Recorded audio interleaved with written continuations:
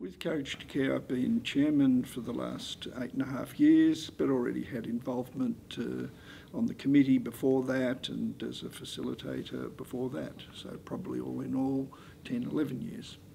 Courage to Care is perhaps different to other programs, particularly programs offered, for example, by a Holocaust museum, because we're focusing on what I always describe as the only good thing that can have been demonstrated during the time of the Holocaust, and that was the actions of the righteous and other people, perhaps who were not recognised as righteous, the people who did good things in those terrible times. And not just presenting it as a lesson in history to the young people particularly who come along, but rather that is an example, or the example, of moral and ethical behaviour. And it is just as relevant in circumstances in our world today, in their world, in their communities today, as it was under the terrible circumstances of the Holocaust. Our program is in Victoria is a 4-part program. Initially, the students view a film that gives context to anti-Semitism, to the Holocaust in general, to the actions of the righteous, to Jewish resistance, but also focuses on the fact that all of it happened because so many people chose to be bystanders. And our key words that we repeat and again to the students are never be a bystander and that each person can make a difference. So they first see a film. They then hear the personal experience of a survivor of the Holocaust. And the survivors who talk to the students who come are all alive today because someone had shown the courage to care.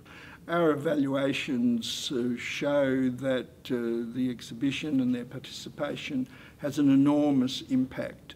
The final stage of the program for us is a facilitation session where the students sit in smaller groups with trained volunteers to discuss what they've seen, heard and learnt, but particularly to put the spotlight on their lives today and what the meaning is of everything they've seen in their lives today.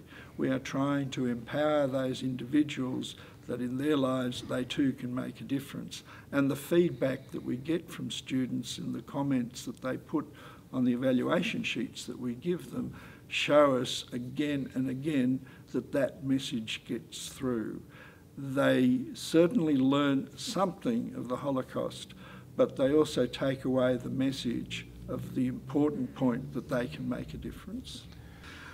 Why was I attracted to B'nai B'rith? Well, as a teenager, I moved from Sydney to Melbourne, and the youth group that existed at that time of AZA and BBYA provided me with social connections.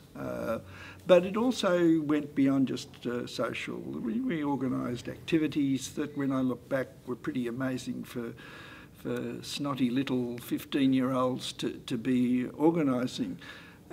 After that, I had a break, and when my wife and I married, we rejoined B'nai B'rith much later.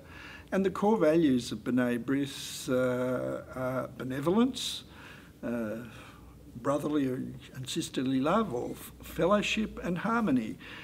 And when I think about it, the core values of the Courage to Care message are essentially those. The idea of trying to work towards a harmonious society, of fellowship between different people,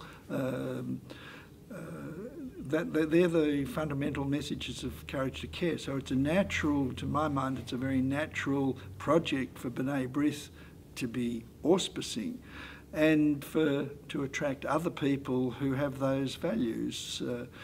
Australia is a multicultural society.